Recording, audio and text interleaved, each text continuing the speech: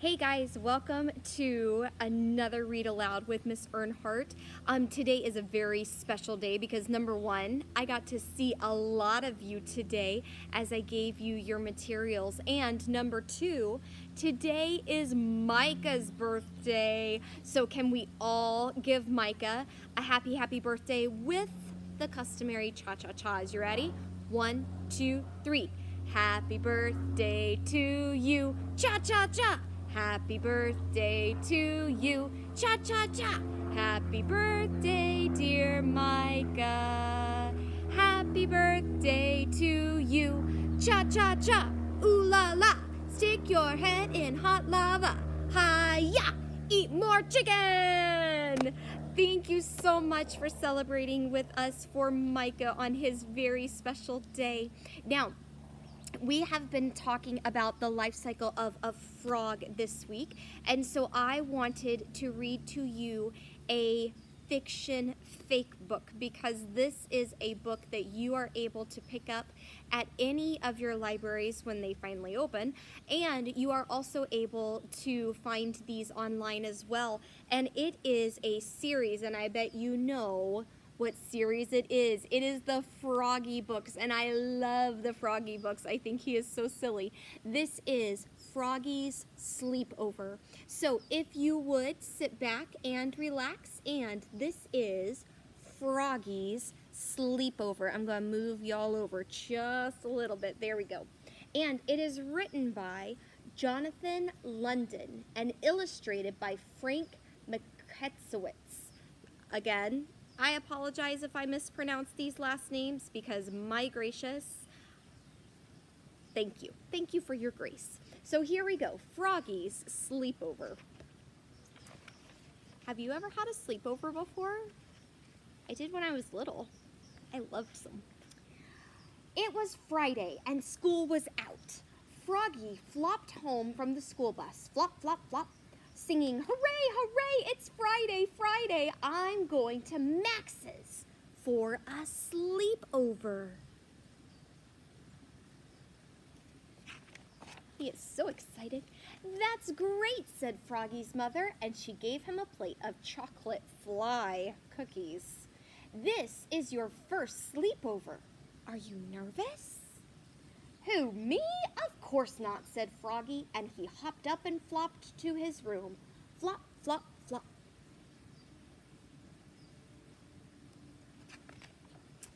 He pulled his big sack from his closet. Slam! He stuffed in his sleeping bag. Sloof.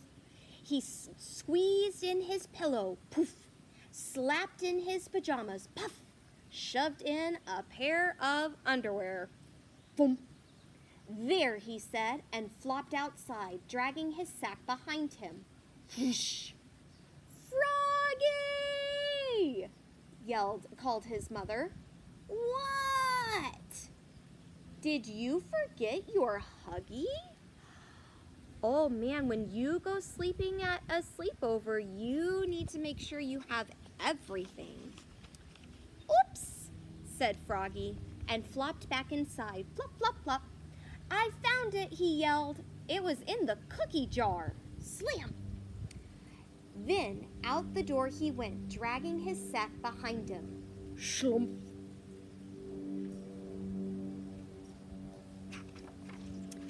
Froggy! called his mother. What? Did you forget your toothbrush? Oops, said Froggy, and flopped back inside. Flop, flop, flop. I found it, yelled Froggy. It was in my toy chest. Is that a place to keep a toothbrush? That's kind of gross. Bang! Don't forget to brush, said his mother. I know, said Froggy. Then off he went to Max's, dragging his sack behind him. Schloop!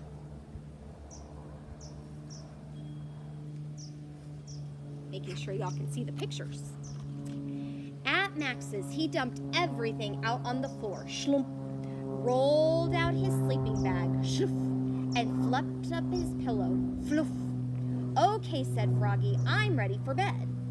But Froggy, said Max, it's only 4 o'clock. So they waited until after dinner. Then they crawled into their sleeping bags. "Wait," said Froggy, jumping up. "I forgot to brush my teeth." And we know that most frogs do have teeth. So that's kind of a true fact about frogs in a fiction fake book. "Don't be a baby," said Max. "This is a sleepover. You don't have to brush your teeth." Oh no. Is Max teaching Froggy to not do what his mom said? Froggy crawled back to his bag. "Wait," said Froggy, jumping up. "I need my Huggy to go to sleep." "Sleep," said Max. "Who's going to sleep? We can tell scary stories and have pillow fights all night long." Froggy slipped back into his bag, and Max told a story that made Froggy's skin crawl.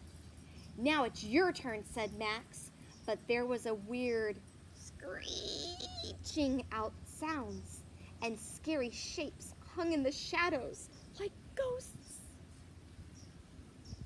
Oh no, that would be a little bit too scary for me. "I have a better idea," said Froggy. "What?" said Max. "Let's go to my house for a sleepover." When they got back to Froggy's, they tiptoed inside in the dark. Quiet, quiet. Ooh, how do you think Froggy is feeling right about now? Do you think he's being brave, or do you think he's a little bit scared? Yeah, I think so. Crash! Froggy bumped into a lamp and knocked over the goldfish bowl. Splash! "Froggy!" yelled his mother. "What's all the ruckus?" She flipped on the light. "Oops!" cried Froggy, looking more red in the face than green. "We decided to sleep here instead."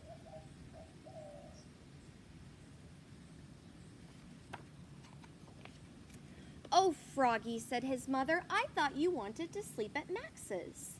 "I did," cried Froggy, "but I was hungry, and you make the best popcorn." "Can you make us some, please?" "Okay, you little munchkins," said his mom. Pop, pop, pop. She made them some buttery popcorn, then went back to bed.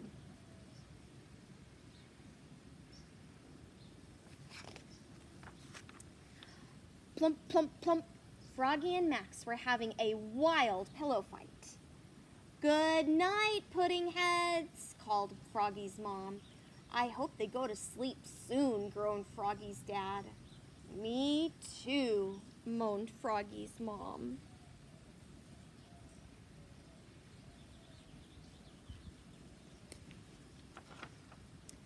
Froggy's parents were snoring like horses when Froggy's mom heard a sound.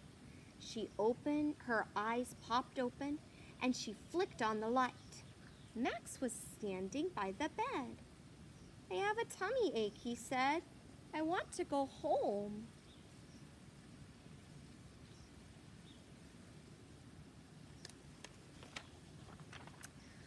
So back they went to Max's house, dragging their sacks behind them. Schloop.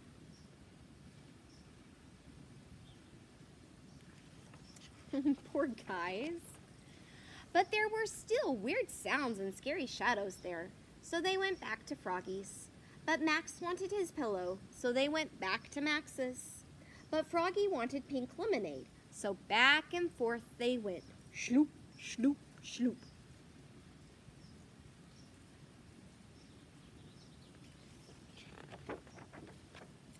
At last, they fell asleep at Max's house at 9 o'clock in the morning.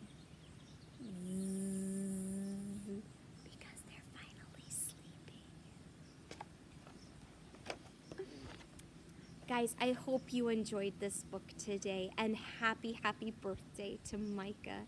Guys, I hope that you have a great start to your week. please make sure that you get outside in your backyard if it's okay and get some sun in ya. And everyone stay nice and safe. Love you. Bye-bye.